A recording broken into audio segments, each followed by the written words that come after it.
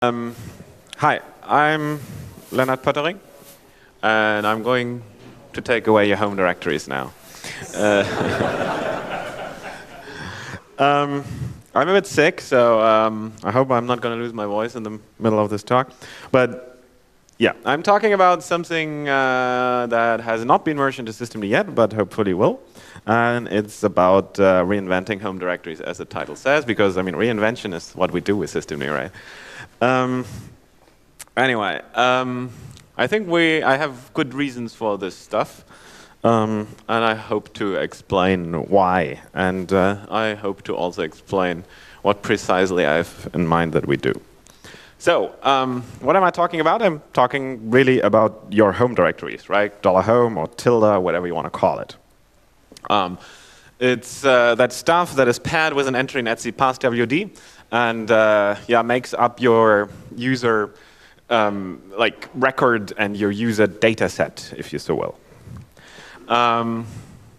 Like after working with Linux and UNIX for a long time, I came to see quite a few problems with the approach we so far had. I'm pretty sure every one of you knows how this works, right? Like on UNIX with etc passwd and home some directory, right?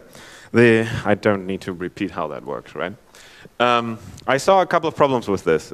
First of all, the way we currently manage user directories on Linux is basically it requires a writable etc to create a user, right? So so far we always have this goal that if a system's configuration is not supposed to change, etc should be read-only, should be immutable ideally even, and hence the requirement that if a user is created or removed or modified or whatever, you need a writable etc kind of sucks, because a user's existence is not really configuration, at least in my view, right? So the concept that mixes state, yeah, I believe that the user record is state, it's not configuration, and the rest in etc is generally understood to be configuration this way. So there's this semantical, this philosophical problem already that, yeah, etc mixes state and configuration, and then this propagates into the problem that etc needs to be writable. There's also this problem with etc passwd in home management, that user ID assignments on Unix need to be propagated between systems, right? There is like a lot of infrastructure in this world for LDAP databases, how user records are distributed among many systems, how NFS has user ID translation daemons and whatnot, because yeah, everything is bound to user IDs, like numeric Unix user IDs, like these 32-bit values where 0 means root. And the meanings of those in context of Unix network file systems always need to be propagated between systems. And that, to me, sounds so backward, because it basically means that every system you have only exists within a very specific institution, like organization, because only within that very specific institution and organization you can say that user Lennart has numeric user ID 555556 or something, right? So yeah, I think the classic model worked as long as you had few systems, right? And created, like as soon as people tried to scale it to more systems, they came up with this massive complexity that is LDAP and things like that. And they end up managing this user ID that nobody actually really cares about, which is just an artifact of the implementation and is something people should really care about. And in a world of today, where we scale to the internet, right, user IDs are completely an artifact of the 1970s, right? Like if I have a Google account or Facebook account or whatever account on the internet, there is no user ID assigned to it, because it makes no sense. Nobody wants that, right? I mean, there are reasons why user accounts have usernames. There are reasons why they have passwords. But the reasons for them having a numeric user ID on a specific system are a little bit weird. So yeah, I see that as a problem. There's another problem. This model means the way we deploy it right now, no encryption, right? Home is generally not encrypted by anything that is directly related to the user, right? /home, like you might have full disk encryption, right? You might have encryption of /home as a whole, right? But this is system-wide, if you so will. It's not specific to the user, and that's weird, right? Like because right now, like at least on my laptop, the way I installed it in Fedora like a couple of years ago, I got the full disk encryption. So I boot up, I type in a password that is my password, but also it's not my password because it's actually my laptop's password, right? Then I authenticate my system, that decrypts the hard disk. Now, this is the password that actually matters, right? Like, and after it booted up, I have to re-authenticate a second time into my actual user account. And that password doesn't really matter that much because at that point, all the data of the home directory is already fully available to anything on the system that ever wants to see this. So I see there is this really weird discrepancy, like this mismatching encryption that we protect. Like the stuff that's actually associated with user account is not what protects your data.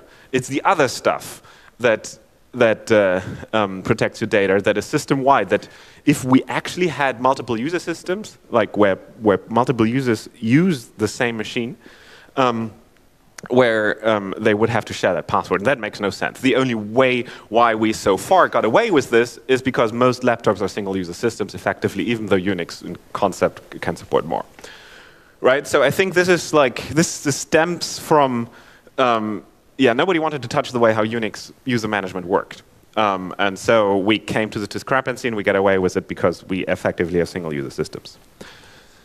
I also see the problem, etc passwd only knows Unix passwords, right? Like passwords as you know them. It doesn't know anything else, right?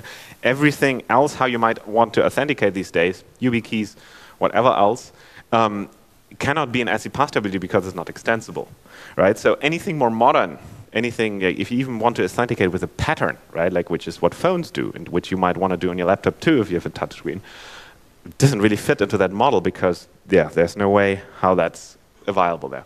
It's not extensible. This is actually a massive problem, right? Like etc passwd, this database was designed in 1985 or something like this, has not been modified once since then. There has been this extension, like the shadow database, which added like 5 more fields or something like this, but everybody wants to add their own fields.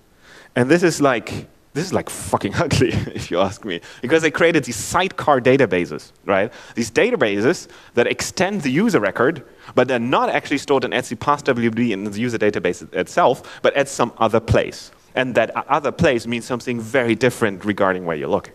So, for example, etc shadow was the first sidecar database that was introduced, and it contains information about the actual password used and like account validity restrictions, things like that. But then accounts daemon is like this GNOME thing. They wanted to add a picture for each user, so they have a sidecar database for that and a couple of other things. Samba has one because they wanted to have a GUID like in a Windows context. So they created their own one. It's also somewhere in var. There's SSH, which wanted to have the authentication key, right, like the authorized keys thing in your home directory, right, which is part of the user identity. It's how you authenticate. It's like your password in many ways. But no, we can't put it in the password file because it's not extensible. So we put it in the home directory, and then SSH tries to read from that, and it's highly problematic because you have a privileged daemon that goes into the unprivileged user directory, and it's dangerous as shit.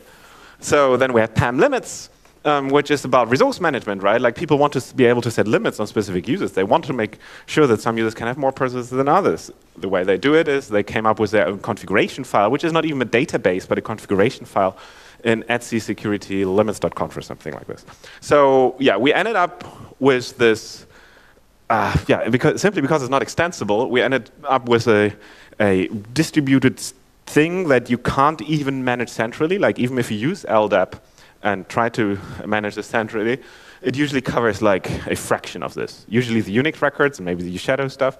But then as soon as you go into like sharing pictures like of users with LDAP, that's strange territory. This is kind of the same thing. There's no resource management doable with etc passwd. And I think resource management matters a lot, right? Like because not all users are equal. So you want to be able to assign specific resources, memory, disk space, whatever else to users. And etc passwd can't explain this. Then they create another secondary database for this, which is a quota database on disk. But so resource management is, as soon as you think about multiple users, you also want to think about the differences between multiple users and how many resources you assign to each. But we can't really do this with etc passwd except through this mess of sidecar databases. So this is, so far, like a number of the problems. I think there are a lot more. This is kind of the problems that I saw that I wanted to fix with what I'm talking about here. So Let's talk a little bit about the focus of what I'm suggesting here. First of all, it's only about human users, right? I don't care about system users in this context, right? Like system users being the stuff that daemons run under. This is about human users like me and you, right? That the stuff that you have on a laptop. It's not the stuff that you have on a server so much. The goals that I want to be able to deliver with what I'm talking about here is, first of all, migratable home directories. Right? Migratable home directories means that you can take a home directory as one unit from this laptop to your new laptop or to your third laptop, and it will always work and be self-consistent in itself and comprehensive, and hence migratable. Right? Like, so this basically means that as little as necessary should leak into the system surrounding it, and particularly when it comes to configuration, which is very different from what was there before. Right? Like before, home directories, user accounts were not migratable, right? Like, because, as mentioned, we have all these sidecar databases, and there's no way you can sensibly migrate all that metadata that is distributed in all these configuration files in Etsy and all the weird sidecar database in var and whatnot from one system to another. I want to go to this way where home directories are. Yeah, somebody didn't turn off his phone. I want this to go to the way where they're truly migratable, right? Like, all the way to the point where you have a USB stick like this one, and that this can be a home directory, and you plug it into my laptop and that can work there, and I can take it out and put it into another laptop and work there, but that this USB stick actually is my user account, that it is my home directory, and it's truly and natively migratable without any magic bullshit of propagating configuration into the system, right? So it's about isolation, it's about unification, everything into the home directory itself, and cleaning this up. I already mentioned this a bit. It's about self-contained home directories, right? So right now, as mentioned, if you want to have a user account, you have files everywhere. You have files in Etsy PassWD, in entry. You have an entry in Etsy Shadow. You probably also have an entry in Etsy Group and Etsy G Shadow. You have the home directory itself. You have all the sidecar databases. The goal with this is, self-contained home directories. That everything that is on the stick comprehensively describes the home directory. By the way, I'm putting this stick here always in your face, but it's not supposed to be just about the stick, right? Like the fact that we can have home directories on a stick is kind of a nice side effect of what I'm doing. But my main focus is actually not that. Most people probably want to have the home directory on the laptop. I know this, and that's what I want myself. I just want to make the point that it should be that migratable that you can have it on a stick, and it kind of makes sense. So self-contained home directories, right? The metadata about the user should not be distributed across the system with all its information about the user itself, with all the resource management and stuff. It should be part of the home directory itself. This then means that the mere existence of the home directory's file, where everything's stored, should synthesize the user account in full, right? It should make sure that if you call get pw nam or something like this, like the classic UNIX APIs to query user, the mere existence of the user file store should synthesize everything else, right? In a way, you could say, I want that, Unix, everything's a file, that, users should be a file too, right? Like where you just have one concept in the file system, and that everything else comes from there during runtime and is not propagated persistently anywhere else. One of the goals that I also have is UID assignments should be a local artifact, right? I want that if I stick this USB stick into this laptop, that I might get a UID. And if I stick it to another one, and that UID is already used by another account there, they get a different one, and shouldn't matter, right? This is a hard problem. We have to cut some corners to implement this, but I want that it is a local artifact. It's like when this home directory is bound to this specific laptop, it gets a user ID assigned, and then that's how it is. But if it's bound to a different laptop as well, it might get a different one there, so that the propagation of the actual UID numeric value is not necessary, and all this infrastructure having centralized databases like LDAP and stuff to stabilize this are not necessary. I also want that the unification of the user password and encryption key, right? This is what I already mentioned earlier. So far, we had the encrypted password and Etsy shadow, right? Like this UNIX password string, $6 something. And we have usually the hard disk encryption, like the Lux password. I don't want this to be two different things. I want this just to be the same thing, right? Like if you're capable of decrypting a home directory, that's good enough as authentication that you're also allowed to. And also the reverse should be true, right? That if you're allowed to log in, only then there should be any chance for you to access the home directory. So yeah, I want these two concepts to just be merged and be the same thing. Also, and this is really important, we should have, like in 2019, extensible user records, right? Like so that people can put in these user records whatever they want, right? And we propagate that through our APIs to whoever wants to know this. And yeah, so that we are not stuck to struct pass WD, right? This 5-field structure defined in 1985 or something. But people can stick in there whatever they want. Like if they have some weird requirement for their own company, they can put something there. And if other people have different requirements, they can put something else there. But we agree on a common basic vocabulary, but are highly extensible. Also, one of my really important goal actually is to lock Lux on system suspend. So nowadays, I'm pretty sure that, first of all, most of you probably use hard disk encryption on the laptop. And second of all, I think most of you probably don't even turn off their computers anymore at all, right? Like usually you just close the screen and that suspends the system. And then when you come back, you just authenticate again. That is systematically, I mean, it kind of defeats the decryption, like the encryption that you have there, because basically the way it's currently implemented, you use hard disk, like full disk encryption. So while the system is up, suspended or running, yeah, up in that context, the decryption key is in memory, right? So if I go through customs to a country that I don't trust, and I have this, the laptop with me and it's suspended, and they pick up the laptop, in that memory, you'll find the decryption key from a hard disk, and that's something I think we should not do, right? We should, and this is something that people might not find important, but I think it's actually one of the most important things in this entire approach at all, is, yeah, when you suspend the system, the decryption keys need to be removed from memory, right? So that I know for sure that if somebody steals my laptop in suspended state, because that is the most common state that they will probably steal my laptop in, they should not be capable of getting any access to my hard disks, right? Again, this is something you really, really should care about, because it basically so far defeated all kind of encryption that you had. Because yeah, as long as you did system suspend and everybody of you does that, if somebody steals your laptop, they can extract everything they want. So doing this is actually much harder than it sounds at first. Like, because the reason why we're not doing this on general systems right now is because, yeah, if you use full disk encryption, then the operating system itself is encrypted, right?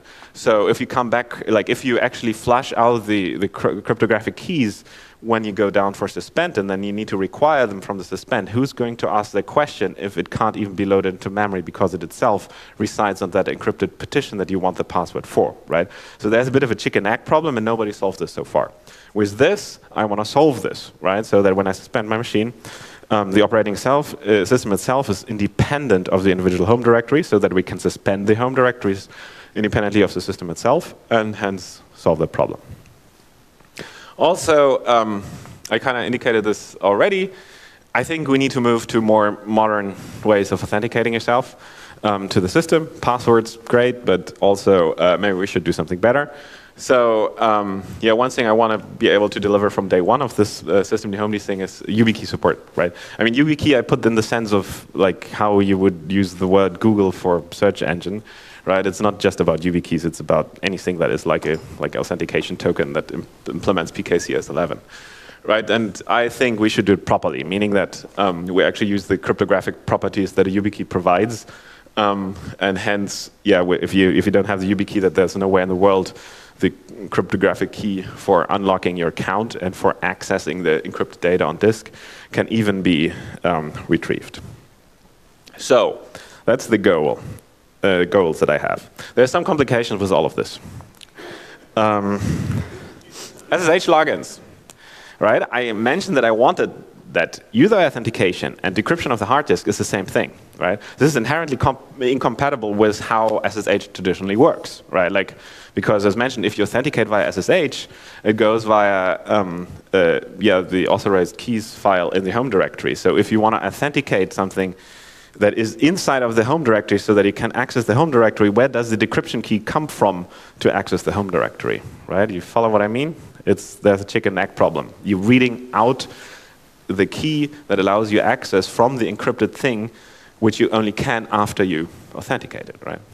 So my answer to that is we don't allow SSH logins as long as you have not logged in first locally. Because, I mean, allowing SSH logins the way they're traditionally done means that inherently the home directory of the user needs to be accessible before the user logs in. And I think that's something I really don't want to have, right? I really want that when I'm logged out here, that not me, but not also anything else in the system can even access my home directory, and that includes OpenSSH to read the keys from that. So, yeah, my answer to this is SSH logins into systems that use this can only be done after I logged in locally, which decrypts the hard disk, makes it accessible, and then SSH can access and everything's fine. Also, by the way, actually the authorized keys file is something I think, and I already implemented even, should be part of the user record, like this accessible user record, so that you can actually, yeah, it's just there. And yeah, this already actually works. Disk space assignments are a bit of a problem, right? We probably should come back to this one later a little bit when I talked about how the storage of what I'm doing is actually done.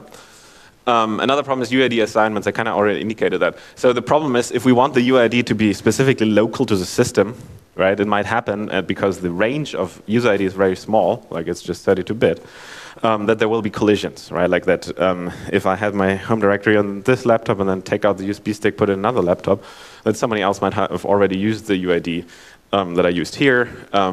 Yeah, this is very likely because the space is so small. Ideally, the kernel would help us with this, right?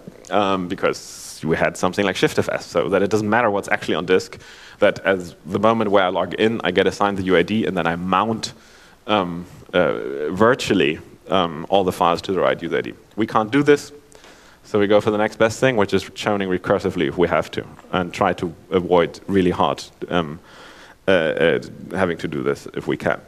Thankfully, choning recursively is surprisingly fast, actually, if we actually have to do this. And I'm kind of okay with the behavior of this, because, I mean, we tried very hard to make the UID assignment stable. So, for example, we hash it from the username, but that's never going to be enough because the namespace is so small. But this basically means that probably in real life, if it's just Lennart and I have like 3 machines and I take this one out and move between them, I will probably never need the choning, but it's there to make this safe. And ideally, and sooner or later, we don't have to do the choning anymore. Yeah, looks locking, I already mentioned that this is kind of complicated, but there's also a couple of other complications. If we do the looks locking on suspend, right, like where we remove the cryptographic keys from memory as we go into suspend mode, we need something that queries for the password again when the machine resumes, because until that happens, the home directories are locked, completely locked, and cannot be accessed because there is no cryptographic key known for them. So we actually need cooperation for this from the UI. Like everything else that I'm doing here, I can do without any UI involvements. But in this case, we need some cooperation from the UI, specifically meaning that when the system comes back from looks, your display manager, like GDM, whatever you use, will have to re-authenticate the user because, I mean, mostly, effectively, they already do this, but they do it the wrong way right now, because mostly the way that they do it is that the screen lock that is turned on suspend actually runs under the user identity of the user itself. This doesn't work if we suspended the home directory of the user, because we can't run code until under the user's own identity until the home directory is resumed again. So what we need here is that GDM, for example, is patched, that when the system comes back from resume, it asks the password again so that we can unlock the home directory and then can switch back to the user's login session. So I know this is a lot of material so far. Let's now actually have a look in the actual stuff I did on the actual code concepts. Yeah, there are two new concepts. Like one of them is I want to go for JSON user records, right? Like everybody knows JSON. JSON is like what the internet people all do. I think we should just start using that for our user records. Yeah, the reason why JSON is because it's just the most basic thing. It's supposed to be machine readable. It's not supposed to be so much something you write. It's something the computers write for you and things like that. And it's also what probably most of the internet-facing user databases probably use anyway when they exchange information about users across the network. So that's the first thing, JSON user records.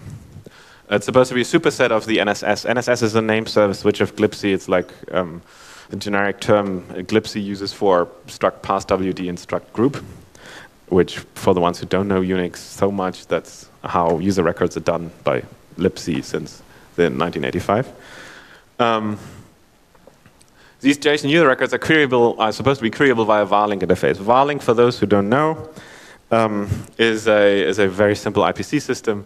It's just uses JSON, and it's supposed to be the most trivial IPC in the world, so that as long as you have your own JSON parser, you don't actually need any kind of other code base. I have a slide later why varlink is the right answer here and not dbus. There are good reasons for this. So yeah, the idea is also that from these JSON user records that are queryable via a varlink interface, we can convert forth and back between this and the classic ones. In one direction, of course, it's lossy, right? Like because the JSON stuff can have any kind of metadata, while struct pass WD and struct group cannot. How does this specifically look like? This is an example. Now, if I had a laser pointer, I actually could show you. I think some of them, this is pretty much self-explanatory, right? Like username, you guessed it, is a username. This position is just, ignore that. But nice level, for example, configures that when this user called Groby logs in, that all his processes get nice level 5, right? It's pretty self-explanatory. Member of means, this user is supposed to be member of the group wheel. I think, what's interesting here is the binding thing. Binding is supposed to bind a specific user record onto a specific system. The reason why this is a sub-object and not part of the main thing is simply because depending on specific systems, resource management is probably going to be different, right? Like if I have a user record for Lennart on my desktop, my super beefy desktop, and I want to put a size limit on it, it should be specific to that desktop because it has so much more memory than my laptop might have, right? So the binding concept here basically, you see that hex string, that's actually the Etsy machine ID. It basically just says, the following properties apply only if this is bound to a specific system. And then, GID is the GID, UID is the UID. What you see else there is like meta information about how the actual storage is done. We'll talk about this a little bit later. This continues. Privileged is a special section that contains the privilege information. It's basically what Etsy Shadow is. The reason why it's a sub-object is so that we can strip it if somebody's not supposed to see it, right? So the idea basically is that all the information that is in Etsy Shadow traditionally, plus all the new stuff that people want to come up with, should be in a specific sub-object so that whenever somebody who shouldn't see this information wants to see the record, we can automatically remove it. Anyway, I don't want to go too much detail about the structure of these records. There's documentation plenty about this. What's also interesting is you can sign these. We'll talk about this later, why that's interesting. So that was concept A. Extensible JSON user records plus an API, how to query them, kind of replacing get PWEnt, but also compatible. Concept B is I want that home directories are encrypted LUKS loopback files in /home, right? So that, if I have a user called foobar in /home, traditionally there was /home/foobar and was a plain directory. I want that there now is /home/foobar.home, and it's a file. And it's actually a LUKS loopback image. And then when the user logs in, what do? We set it up via LUKS stuff as a loopback file, and then we finally mount it after validating that everything's okay. These extensible user records are supposed to be stored inside of that image inside a file .identity. There's nothing magic about that. This stuff is supposed to be managed by a tiny daemon, and it's actually not, it's really small because it doesn't do much. That is called systemd-homd.service. What does that thing do? It's, okay, I have not much time left. There's so much more awesome stuff in this, but let me finish this quickly. So systemd-homd, what it actually does is it just, the thing that sets up these home directories as you log in, right? And it also provides NSS interfaces so that the old APIs all work, right? So that you can do get-end on the shell, for example, to get the user database and find then automatically all these user records and everything works. This concept B, like this encrypted logs stuff, can be used, like it relies on concept A, but concept A you can actually use without it, right? So if you just care about the extensible user records, that's totally fine, and you should, by the way, because like even if you have the LDAP and these more classic user databases, you might want to be able to hook into systemd resource management, because all this new stuff is hooked into systemd user management. Like for example, there's PAM systemd that has been around for a while, but what it does actually, it takes the JSON record, pulls all the resource control that makes sense, like from the nice level as you have already seen, the classic resource limit, but also environment variables and that kind of stuff, and sets it for all the processes that log in. There is also support in systemd login.service, which kind of does the same thing when you log in, but it applies it to the C group stuff, right? Like so that it applies to the user as a whole, right? So if you are into LDAP and provide these extensive user records, just by doing that, you get this integration to get all the fancy resource management you ever dreamt of.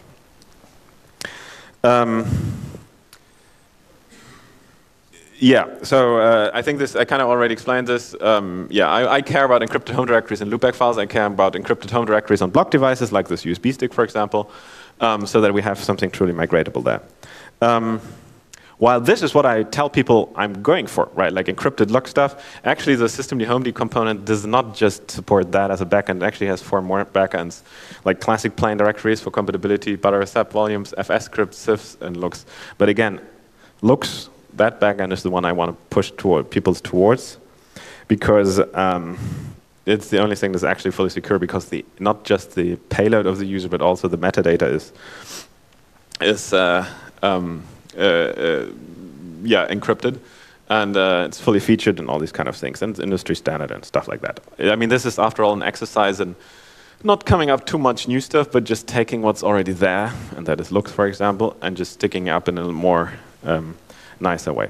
But anyway, my time's over. I'm fully aware that I totally did not finish all the beautiful slides I have there. These slides have been online for a while, but I probably should take some questions at least.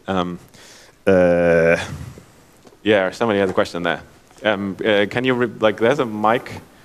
Thanks. So okay. In the user, the JSON structure, there was a list of groups for the user. So that needs to be somehow verified by the system, right? So how do you approach that? So because user can change like whatever groups he is, right? And then it will automatically gain access on whatever systems so they log in, right? I mean, the explanation is in this thing, in the signature. So basically, the user records are supposed to be changeable by only privileged, like the administrator or whoever manages user record. And then you're supposed to sign them.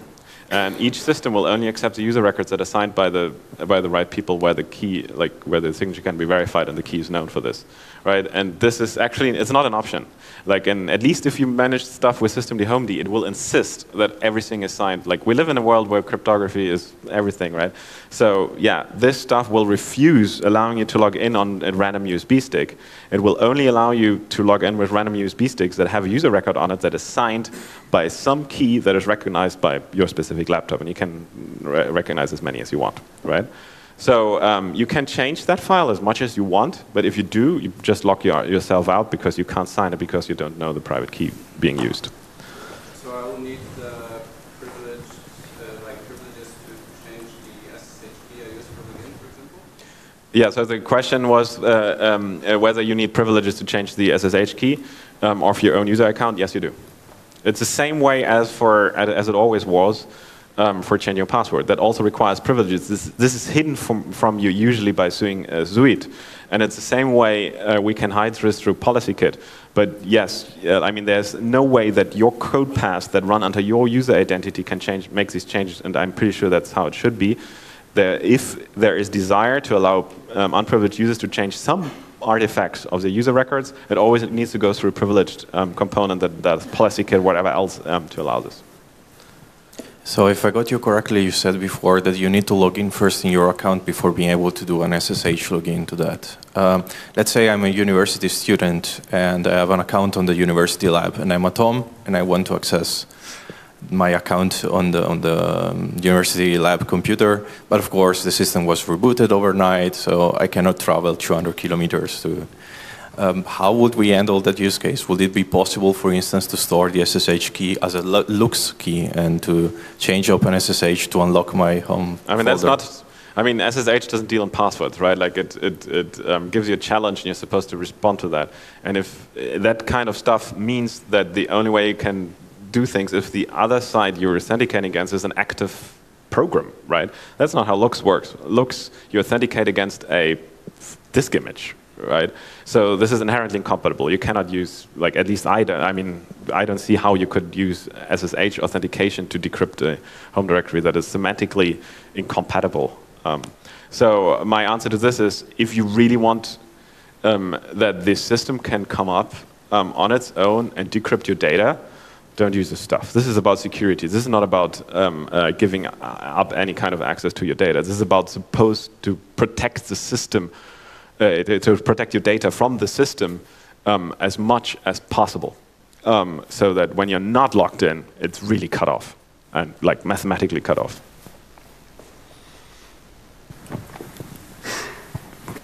And regarding to SSH, what about having like SSHFS reverse as so that your local home folder you already decrypted and opened is used over there, and then the credentials inside of that is somehow unlocking over there the home. You know what I mean? Yeah, I mean, this of course always works, right? Like, I mean, yeah, if you, so, you know, for the YubiKey support, right? Like, I'm not sure if you know YubiKey stuff. Like, there's this general accepted API for accessing security tokens. It's called PKCS11, and there is a project inside of Red Hat, and it's actually, I think, including Fedora and everything, which allows you to propagate PKCS11 devices across the network through SSH, for example, right? And with that kind of stuff, you can make all the security, like the encryption keys and all that stuff that is available locally, also viable on a remote system to do that kind of propagation. I was interested in this because I wanted to make it possible. Like, I have a YubiKey in this device, and I would ideally would like to just use that to authenticate through SSH onto another system that runs systemd homd, and so that, yeah, the crypto key is sanely encrypted through that. So there are certainly things possible there, right, through this PKCS11 forwarding. I'm not sure how realistic that is in the short term, but I'm kind of, yeah, well, let's see how that works. But again, I mean, the other way, right, that we were just talking about, like logging over SSH into my laptop, I'm not so sure that's that much of a common case, because my laptop is a client, it's not a server, right? Like, you usually log from it into other systems. You usually don't log so much into your laptop from the outside. It's like, philosophically, yeah.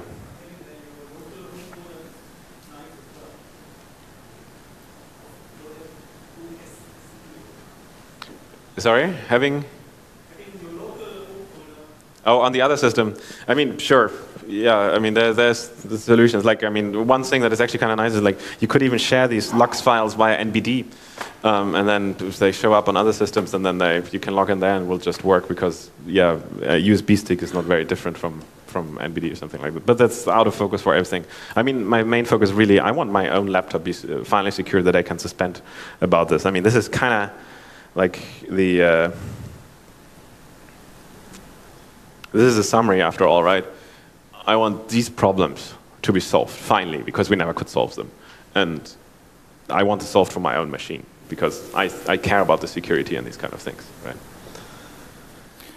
So if you remove the LUKS encryption key on suspend, does that mean that you have to log out? So are all processes terminated? No. And then a follow-up question, if the processes are not terminated, there might still be some private data in the memory in running applications, right? Sure. Okay.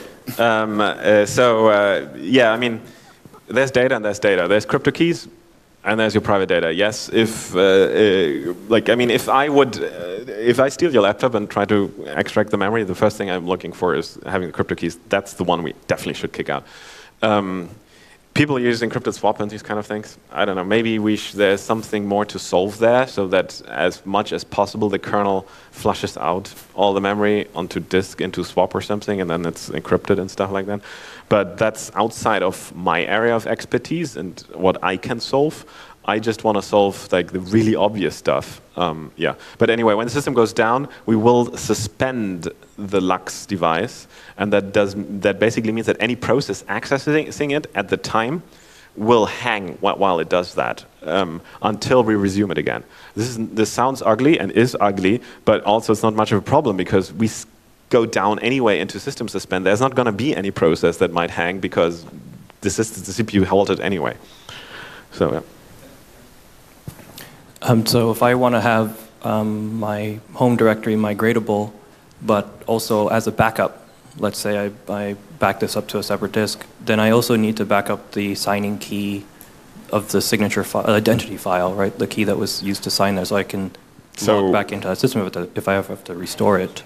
I mean, this stuff, right, like it doesn't, like, ultimately it's just a LUX file system, right? Like you can use the classic LUX, like crypt setup to look into this and do whatever you want, right? And LUX, of course, has no understanding of user records or signed user records, right? For a backup, it really doesn't matter that you retain the original signing key there. The signing key controls who can log in. It does not control who can access the data if he knows the password, right?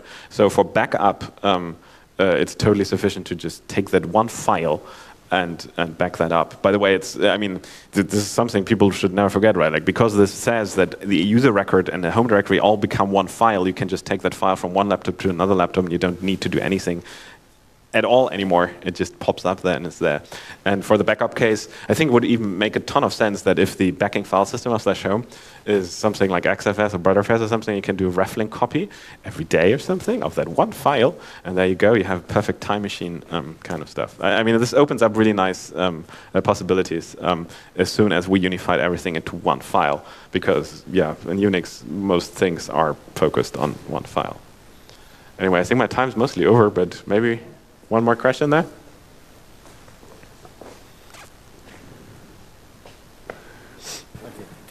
Okay. How do you plan to deal with different distributions and versions of distributions, because we have different versions of software, and even if you use common home directory, it would be not working configuration. So, I mean, systemd home is a part of systemd. That's kind of the goal, right? Like, and unless people patch around this heavily in the distributions, hopefully it's kind of going to be the same thing in all the distributions. All this stuff that I'm explaining here is not supposed to replace or modify the existing users that you might have, right? This is an add-on, right? So that if you have a home directory like this, great. It will show up in your user database and everything's great. And because it's in this version, it's going to be compatible.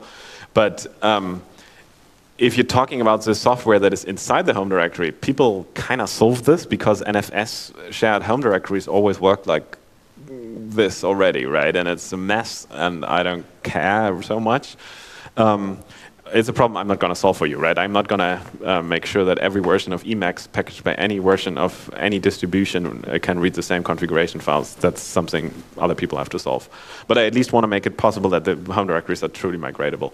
And yeah, how migratable then they are between the distributions, that's not my problem to solve. The lower levels, they will be perfectly migratable because, I mean, LUX, if I format a LUX volume on Fedora and then run it on SUSE, it just works. They did not break compatibility, and since this is really just LUX, yeah. Any very last question, or are we done? If you